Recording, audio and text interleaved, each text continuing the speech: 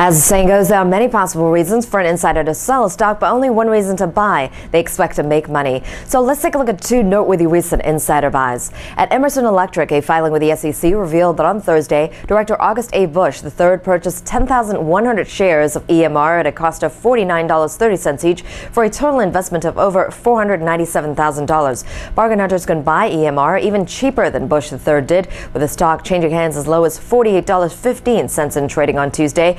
That's 2.3% below his purchase price. Emerson Electric is trading off about 0.3% on the day Tuesday. Before this latest buy, Busch III made one other buy in the past 12 months, purchasing over $997,000 worth of shares at a cost of $44.01 apiece. And on Friday, CEO John William Gibson bought $394,472 worth of ONEOK Partners, buying 7,000 shares at a cost of $56.35 each. ONEOK Partners is trading down about 1% on the day Tuesday. This is Sayoko Morase for PassFail.com, taking you behind the ticker.